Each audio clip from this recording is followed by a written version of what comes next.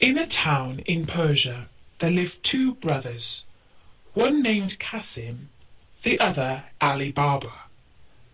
Qasim was married to a rich wife and lived in luxury, while Ali Baba had to maintain his wife and children by cutting wood in a neighbouring forest and selling it in the town. One day, when Ali Baba was in the forest, he saw a troop of men on horseback coming toward him in a cloud of dust. He was afraid they were robbers and climbed into a tree for safety. When they came up to him and dismounted, he counted 40 of them. They unbridled their horses and tied them to trees. The finest man among them, whom Ali Baba took to be their captain, went a little way among some bushes and said, "Open, sesame!" so plainly that Ali Baba heard him. A door opened in the rocks, and having made the troop go in, he followed them, and the door shut again of itself. They stayed inside some time, and Ali Baba, fearing they might come out and catch him, was forced to sit patiently in the tree. At last the door opened again, and the 40 thieves came out. As the captain went in last, he came out first and made them all pass by him. He then closed the door, saying, "Shut, sesame!" Every man bridled his horse and mounted. The captain put himself at their head, and they returned as they came. Then Ali Baba climbed down and went to the door concealed amongst the bushes and said, "Open, sesame!" and it flew open. Ali Baba, who expected a dull, dismal place, was greatly surprised to find it large and well lighted, hollowed by the hand of a man in the form of a vault, which received light from an opening in the ceiling. He saw rich bales of merchandise, silk, stuffed brocades all piled together, and gold and silver in heaps, and money in leather purses. He went in, and the door shut behind him. He did not look at the silver, but brought out as many bags of gold as he thought his asses, which were browsing outside, could carry, loaded them with bags, and hid all with faggots. Using the words, "Shut, sesame!" he closed the door and went home. Then he drove his asses into the yard, shut the gates, carried the money bags to his wife, and emptied them out before her. He bade her keep the secret, and he would go and bury the gold. "Let me first measure it," said his wife. "I will go borrow a measure of someone while you dig the hole." So she ran to the wife of Qasim and borrowed a measure. Knowing Ali Baba's poverty, the sister was curious to find out what sort of grain his wife wished to measure, and artfully put some toffee at the bottom of the measure. Ali Baba's wife went home and set the measure on the heap of gold, and filled it and emptied it often to her great content. She then carried it back to her sister, without noticing that a piece of gold was sticking to it, which Qasim's wife noticed directly as soon as her back was turned.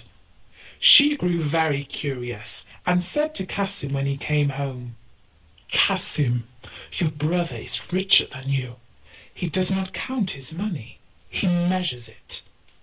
He begged her to explain this riddle, which she did by showing him the piece of money and telling him where she found it. Then Qasim grew so envious that he could not sleep, and went to his brother in the morning before sunrise. "Ali Baba," he said, showing him the gold piece, "you pretend to be poor, and yet you measure gold." By this Ali Baba perceived that through his wife's folly, Qasim and his wife knew their secret, so he confessed all, and offered Qasim a share. "That I accept," said Qasim, "but I must know where to find the treasure, otherwise I will discover all, and you will lose all." Ali Baba, more out of kindness than fear, told him of the cave, and the very words to use. Qasim left Ali Baba, meaning to get the treasure for himself. He rose early next morning and set out with 10 mules loaded with great chests. He soon found the place and the door in the rock. He said, "Open, Sesame!" And the door opened and shut behind him. He could have feasted his eyes all day on the treasures, but he now hastened to gather together as much of it as possible. But when he was ready to go, he could not remember what to say for thinking of his great riches. Instead of sesame, he said, "Open, barley!" And the door remained fast. He named several different sorts of grain, all but the right one, and the door still stuck fast. He was so frightened about the danger he was in that he had as much forgotten the world as if he had never heard it. About noon the robbers returned to their cave, and saw Cassim's mules roving about with great chests on their backs. This gave them the alarm. They drew their sabres and went to the door, which opened on their captain, saying, "Open, Sesame!" Cassim, who had heard the trampling of their horses' feet, resolved to sell his life dearly. So when the door opened, he leapt out and threw the captain down. In vain, however, the robbers with their sabres soon killed him. On entering the cave, they saw all the bags laid ready, and could not imagine how anyone had got in without knowing their secret. They cut Cassim's body into 4 quarters, in order to frighten anyone who should venture in, and went away in search of more treasure. As night drew, Cassim's wife grew very uneasy, and ran to her brother-in-law and told him where her husband had gone. Alibaba did his best to comfort her, and set out to the forest in search of Cassim. The first thing he saw on entering the cave was his dead brother. Full of horror, he put the body on one of his asses, and bags of gold on the other 2, and covering all with some faggots, returned home. He drove the 2 asses laden with gold into his own yard, and led the other 2 to Cassim's house. The door was opened by the slave Morgiana, whom he knew to be both brave and cunning. Unloading the ass, he said to her, "This is the body of your master, who has been murdered, but whom we must bury as though he had died in his bed. I will speak with you again, but now tell your mistress I am come." The wife of Cassim, on learning the fate of her husband, broke out into tears and cries. But Ali Baba offered to take her to live with him and his wife, whereupon she agreed and dried her eyes. Morgiana, meanwhile, sought a doctor and asked him for some lozenges. "My poor master," she said, "can neither speak nor eat." She carried home the lozenges, and returned next day weeping, and asked for an essence only given to those just about to die. Thus in the evening no one was surprised to hear the wretched shrieks and cries of Cassim's wife and Morgiana, telling everyone that Cassim was dead. The next day, after Morgiana went to an old cobbler near the gates of the town, who opened his stall early, put a piece of gold in his hand, and bade him follow her with his needle and thread. Having bound his eyes with the handkerchief, she took him to the room where the body lay, pulled off the bandage, and bade him sew the quarters together, after which she covered his eyes again and led him home. Then they buried Cassim, and Morgiana, his slave, followed him to the grave, weeping and tearing her hair, while Cassim's wife stayed at home, uttering lamentable cries. Next day she went to live with Ali Baba, who gave Cassim's shop to his eldest son. The 40 thieves, on their return to the cave, were much astonished to find Cassim's body gone, and some of their money bags. "We are certainly discovered," said the captain, "and shall be undone if we cannot find out who it is that knows our secret. 2 men must have known it. We have killed one, we must now find the other." To this end, one of you who is bold and artful must go into the city dressed as a traveller, and discover whom we have killed, and whether men talk of the strange manner of his death. If the messenger fails, he must lose his life, lest we be betrayed." One of the thieves started up, and offered to do this, and after the rest had highly commended him for his bravery, he disguised himself, and happened to enter the town at daybreak, just by Baba Mustapha's stall. The thief bade him good day, saying, "Honest man, how can you possibly see to stitch at your age?" "Old as I am," replied the cobbler, "I have very good eyes, and will you believe me when I tell you that I sewed a dead body together in a place where I had less light than I have now?" The robber was overjoyed at his good fortune, and giving him a piece of gold, desired to be shown the house where he stitched up the dead body. At first Mustapha refused, saying that he had been blindfolded, but when the robber gave him another piece of gold, he began to think he might remember the turnings if blindfolded as before. This means succeeded. The robber partly led him, and was partly guided by him, right in front of Kasim's house, the door of which the robber marked with a piece of chalk. Then, well pleased, he bade farewell to Baba Mustapha and returned to the forest. By and by, Morgiana, going out, saw the mark the robber had made, quickly guessed that some mischief was brewing, and fetching a piece of chalk, marked 2 or 3 doors on each side. The thief, meantime, told his comrades of his discovery. The captain thanked him, and bade him show him the house he had marked. But when they came to it, they saw that 5 or 6 of the houses were chalked in the same manner. The guide was so confused that he knew not what answer to make, and when they returned he was at once beheaded for having failed. Another robber was sent out, and having won over Baba Mustapha, marked the house in red chalk. But as Morgiana was again too clever for them, the second messenger was put to death also. The captain now resolved to go himself, but, wiser than the others, he did not mark the house, but looked at it so closely that he could not fail to remember it. He returned, and ordered his men to go into the neighbouring villages and buy 19 mules and 38 leather jars, all empty except one, which was full of oil. The captain put one of his men, fully armed, into each, rubbing the outside of the jars with oil. Then the 19 mules were loaded with 37 robbers in jars, and the jar of oil, and reached the town by dusk. The captain stopped his mules in front of Ali Baba's house, and said to Ali Baba, who was sitting outside for coolness, "I have bought some oil from a distance to sell at tomorrow's market, but it is now so late that I know not where to pass the night, unless you will do me the favour to take me in." Though Ali Baba had seen the captain of the robbers in the forest, he did not recognize him in the disguise of an oil merchant.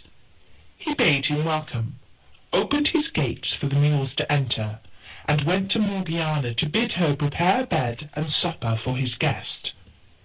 He brought the stranger into his hall, and after they had supped, went again to speak to Morgiana in the kitchen, while the captain went into the yard under pretence of seeing after his mules, but really to tell his men what to do. Beginning at the first jar, and ending at the last, he said to each man, "As soon as I throw some stones from the window of the chamber where I lie, cut the jars open with your knives and come out, and I will be with you in a trice." He returned to the house, and Morgiana led him to his chamber. She then told Abdullah, her fellow slave, to set on the pot some broth for her master, who had gone to bed. Meanwhile her lamp went out, and she had no more oil in the house. "Do not be uneasy," said Abdullah. "Go into the yard, and take some out of one of those jars." Morgiana thanked him for his advice, took the oil pot, and went into the yard. When she came to the first jar, the robber inside said softly, "Is it time?" Any other slave but Morgiana, on finding a man in the jar instead of the oil she wanted, would have screamed and made a noise. But she, knowing the danger her master was in, bethought herself of a plan, and answered quietly, "Not yet, but presently." She went to all the jars, giving the same answer, till she came to the jar of oil. She now saw that her master, thinking to entertain an oil merchant, had let 38 robbers into his house. She filled her oil pot, went back to the kitchen, and having lit her lamp, went again to the oil jar and filled a large kettle full of oil. When it boiled, she went and poured enough oil into every jar to stifle and kill the robber inside. When this brave deed was done, she went back to the kitchen, put out the fire and the lamp, and waited to see what would happen. In a quarter of an hour, the captain of the robbers awoke, got up, and opened the window. As all seemed quiet, he threw down some little pebbles which hit the jars. He listened, and as none of his men seemed to stir, he grew quite uneasy and went down into the yard. On going to the first jar and saying, "Are you asleep?" he smelt the hot boiled oil, and knew at once that his plot to murder Alibaba and his household had been discovered. He found all the gang was dead, and missing the oil out of the last jar, became aware of the manner of their death. He then forced the lock of a door leading into the garden, climbed over several walls, and made his escape. Morgiana heard and saw all this, and rejoicing at her success, went to bed and fell asleep. At daybreak Alibaba arose, and seeing the oil jar still there, asked why the merchant had not gone with his mules. Morgiana bade him look in the first jar and see if there was any oil. Seeing a man, he started back in terror. "Have no fear," said Morgiana. "The man cannot harm you. He is dead." Alibaba, when he had recovered somewhat from his astonishment, asked what had become of the merchant. "Merchant," said she, "he is no more merchant than I am." And she told him the whole story, assuring him that it was a plot of the robbers of the forest, of whom only 3 were left, and that the white and red chalk marks had something to do with it. Alibaba at once gave Morgiana her freedom, saying that he owed her his life. Then they buried the bodies in Alibaba's garden, while the mules were sold in the market by his slaves. The captain returned to his lonely cave, which seemed frightful to him without his lost companions, and firmly resolved to avenge them by killing Alibaba. He dressed himself carefully and went into town, where he took lodgings in an inn. In the course of a great many journeys to the forest, he carried away many rich stuffs, and much fine linen, and set up a shop opposite that of Alibaba's son. He called himself Khoja Hassan, and as he was both civil and well dressed, he soon made friends with Alibaba's son, and through him with Alibaba, whom he was continually asking to sup with him. Alibaba, wishing to return his kindness, invited him into his house, and received him smiling, thanking him for his kindness to his son. When the merchant was about to take his leave, Alibaba stopped him, saying, "Where are you going, sir, in such a haste? Will you not stay and sup with me?" The merchant refused, saying that he had a reason, and on Alibaba's asking him what that was, he replied, it is, sir, that I can eat no food that has salt in it." "If that is all," said Alibaba, let me tell you that there shall be no salt in either the meat or the bread that we eat tonight." He went to give this order to Morgiana, who was much surprised. "Who is this man," said she, "who eats no salt with his meat?" "He is an honest man, Morgiana," returned her master. "Therefore do as I bid you." But she could not withstand the desire to see this strange man, so she helped Abdullah to carry up the dishes, and saw in a moment that Khoja Hassan was the robber captain, and carried a dagger under his robes. "I am not surprised," she said to herself, "that this wicked man, who intends to kill my master, will eat no salt with him, but I will hinder his plans." She sent up the supper by Abdullah, while she made ready for one of the boldest acts that could be thought on. When the dessert had been served, Khoja Hassan was left alone with Alibaba and his son, whom he thought to make drunk, and then to murder them. Morgiana, meanwhile, put on a headdress like a dancing girl's, and clasped a belt round her waist, from which hung a dagger with a silver hilt. And she said to Abdullah, "Take your guitar, and let us go and divert our master and his guest." Abdullah took his guitar and played before Morgiana until they came to the door, where Abdullah stopped playing, and Morgiana made a low curtsy. "Come in, Morgiana," said Alibaba, "and let Khoja Hassan see what you can do." And turning to Khoja Hassan, he said, "She's my slave and my housekeeper." Khoja Hassan was by no means pleased, for he feared that his chance of killing Alibaba was gone for the present. But he pretended eagerness to see Morgiana, and Abdallah began to play and Morgiana to dance. After she had performed several dances, she drew her dagger and made passes with it, sometimes pointing it at her own breast, sometimes at her master's, as if it were part of the dance. Suddenly, out of breath, she snatched the guitar from Abdallah with her left hand, and holding the dagger in her right hand, held out the guitar to her master.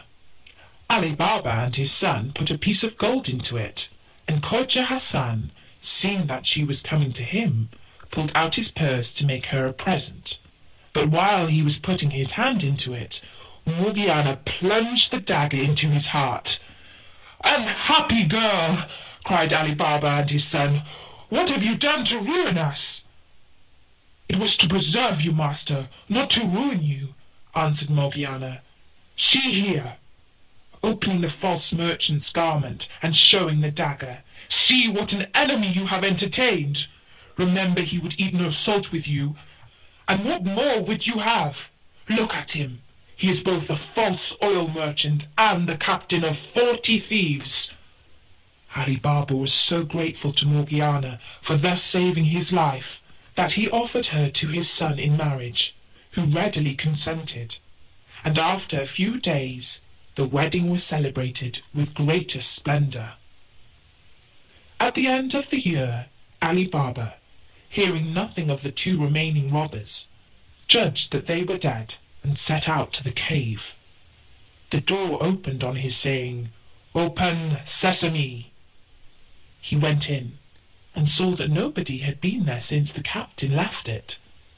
He brought away as much gold as he could carry and returned to the town. He told his son the secret of the cave, which his son handed down in his turn, so the children and grandchildren of Ali Baba were rich to the end of their lives.